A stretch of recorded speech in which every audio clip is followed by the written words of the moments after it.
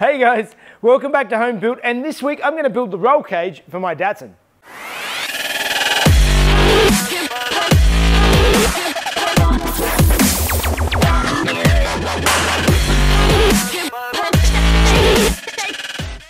Okay, so first step in building a roll cage is to clean out the interior and actually work out where it needs to go. So that means fitting the seat to ensure that there's actually enough room for everything to go back into the car when it's done. The last thing I need to do is build the roll cage too far forward, and then I try and put a seat in and I'm hunched on the steering wheel and nothing fits. So let's get rid of some of this junk.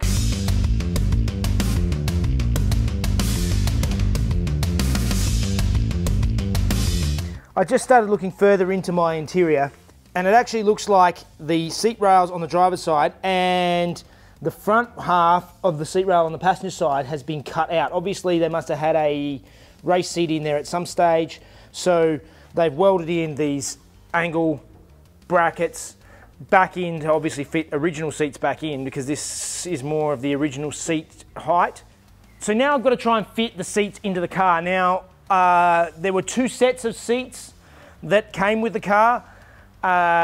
This set is in better condition than this set, but this set actually has rails on the bottom, although it actually has a very interesting way of padding out the base of the seat with some obviously the springs and the cushions went, so they just wedged some timber in there and some rubber straps and hope for the best.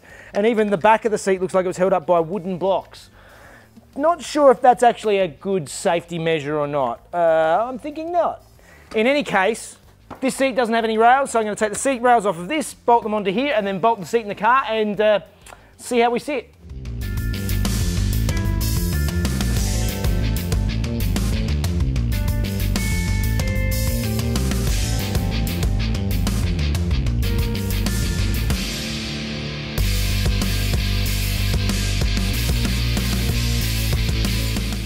Okay, so I've placed this seat in here, and I've discovered that the new rails that they put in are roughly in the right position, but they obviously had different seats set up because the holes they've got drilled in at the moment don't line up.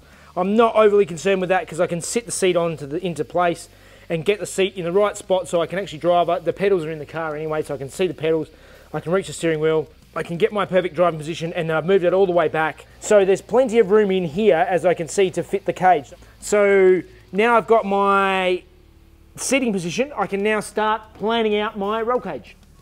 Okay, so now my seats are out. I've got this piece of angle iron that I'm just sort of sitting in here to try and work out where the foot of my roll cage main hoop is going to go, because the first thing you need to do is work out your rough measurements of where the main hoop's going to go, where your mounting points are going to be, and start planning out the dimensions of the cage and everything. So I'm going to have trim inside this car, so you want to get all the trim panels out and get the trim, work out where the trim goes, so you can work out your distances from everything and give yourself an allowance so that the roll cage can fit in the car without actually interfering with anything.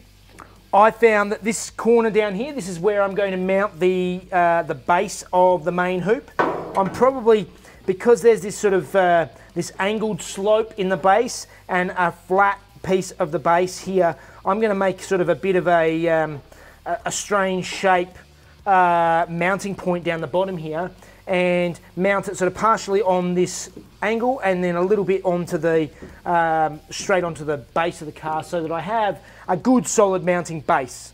Let's start getting my base calculations and my base measurements and work out roughly where we're going to start building this this main hoop.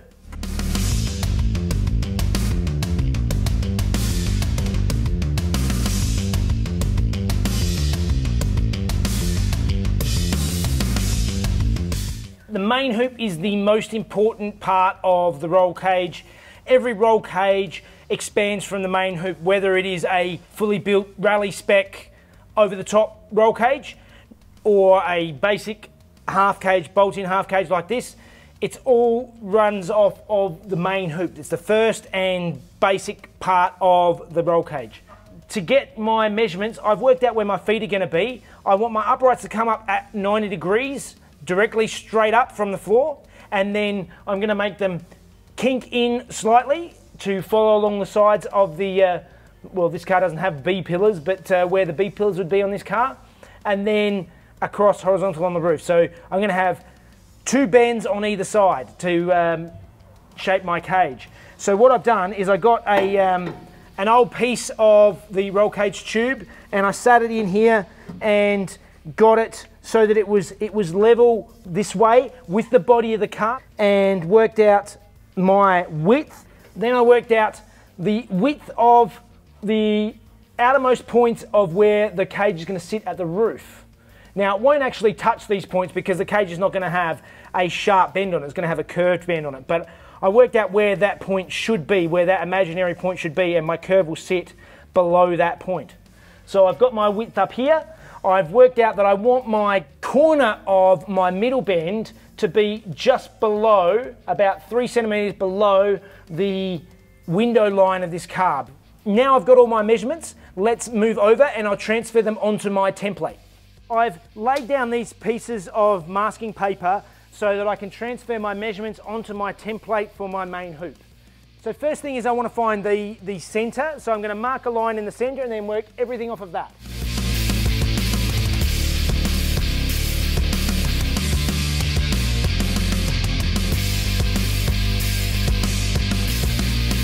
Just showing you here why I'm running a little bit slower today. This is the, so it's 43 degrees inside the garage here today. It's really hot. It's really, really hot. And the camera keeps shutting down, so I'll try to keep moving on. The camera's overheating. All right, so now I've marked out all my measurements onto my paper on the ground, and I have my rough shape of the main hoop that I need to make. Now, what I'm going to start with is I've got my cheetah tube, which is actually a piece of the correct size tube that I bent up in my tube bender so I know exactly the shape of the curve that my bender is going to make.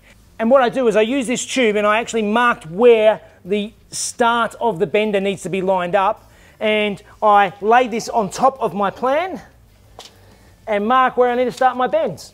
And then I can get my point from the center of where to start the first bend. I've got my tube for my roll cage. Now this is tube, it is not pipe. There's a difference. And I've got my tube bender, which I made up in another episode, so I'll link it down below, building my roll cage tube bender. I designed and built it myself, and the plans are up on my Facebook page. If any of you want to copy the design, you're welcome to go for it. Now this tube is CAMS correct, so our Australian Motor Racing Authority, this is the correct size that is approved by them. So I've marked the centre of my length of tube. This is a 3.5 metre length. The lengths come in 7 metres. I got them to cut it in half because I can't transport 7 metres. 3.5 should be just about right for the length of the main hoop. It's just over what I need for a small car.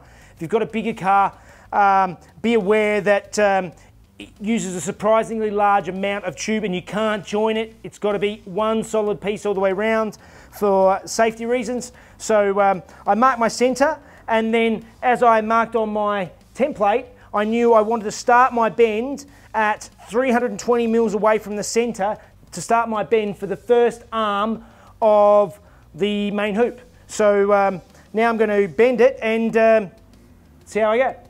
Also, just FYI guys, I am far from an expert roll cage builder. This is the second roll cage I've ever built, so take everything I say with a pinch of salt, but I'm following the specs and the first one came out okay, so I'm quite comfortable with the way I'm doing this anyway.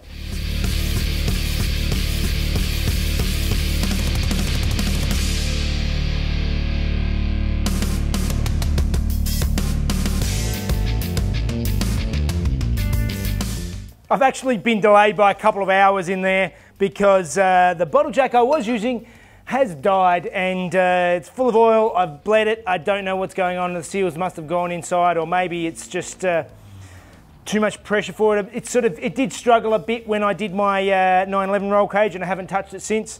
So either way, I've changed over to this 15-ton jack. So hopefully this jack should do the job. But I've had to weld on a piece and fix things up. So back into it, and let's see if this will bend the tube.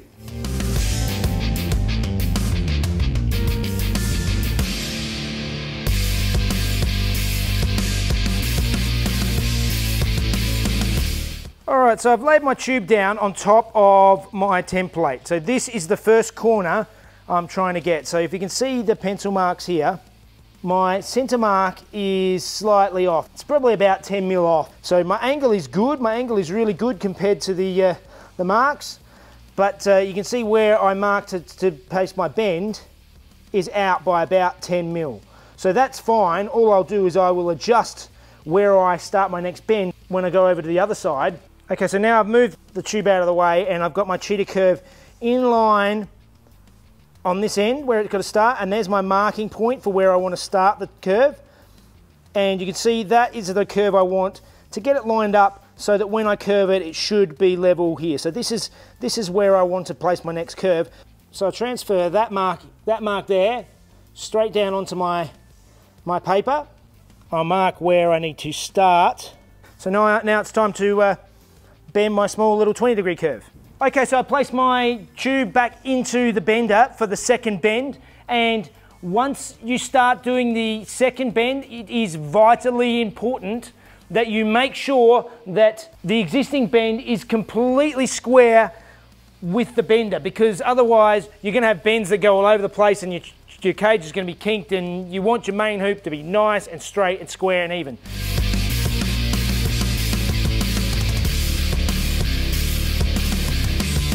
All right, now I've got that leg the way I want it. I'm going to remark my center because I was out. Now I'll remark my bend.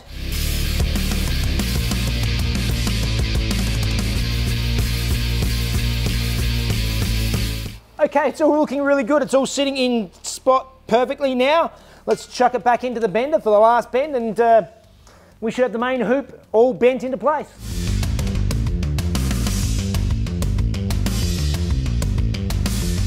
Okay, so I've sat my main hoop all bent up now, back on my template, and it is spot on.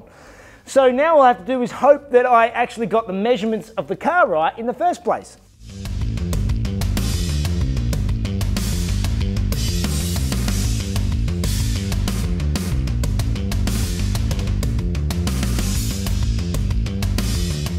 Okay, so like everything on this build, it's 2 steps forward, 1 step backwards. As you can see, I thought the frame, the shell of the car was really good because this side is in reasonably good condition. But back here, I think they might have welded in a new floor at some stage. You can sort of see this weird weld line along here where somebody's replaced the floor, but the original floor behind it still had the rust in it. So this rust has to be cut out and replaced. And while I'm at it, I thought I would go through and these flat panels, where it's nice and flat and smooth, I can tell that the panel is solid. But where it looks like anything that's sort of lumpy like this could potentially have rust underneath. So I'm going to go through the whole floor of the car and just double check everything and make sure there's no rust.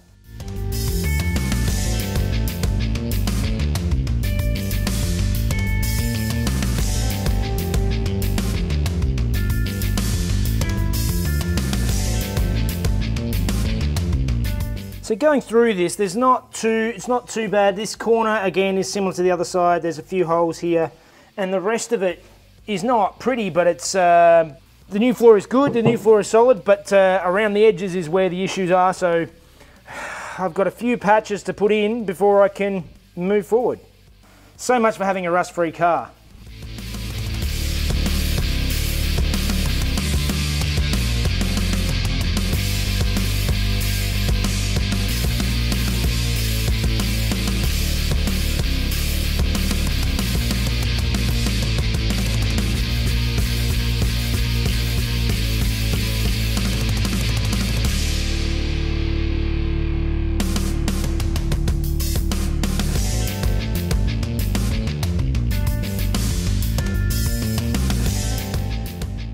So the patches are in for both sides now. It's looking much better, and every week it doesn't feel like I really get that much done, but things are happening. At least the main hoop is done. But I'm out of time. It's getting late on Friday, and I've got to edit this tonight and get it up. So that must mean it's time for Fun Facts with Mrs. Jeff.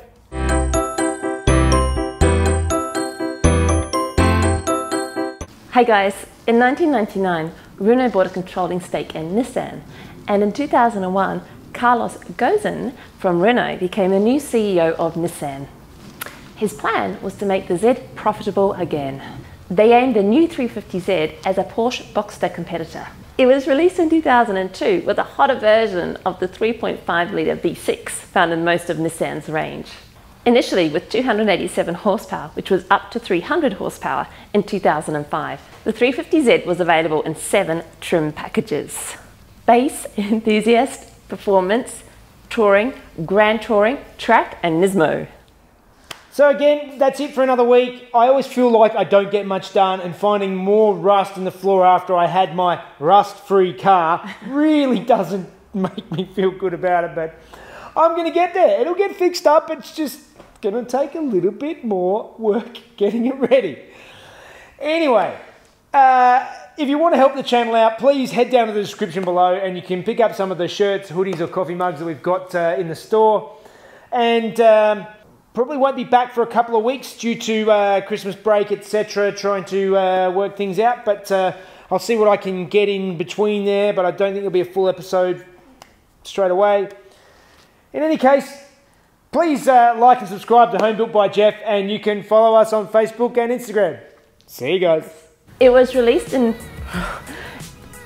3.5 litre V6. 3.5 litre V6.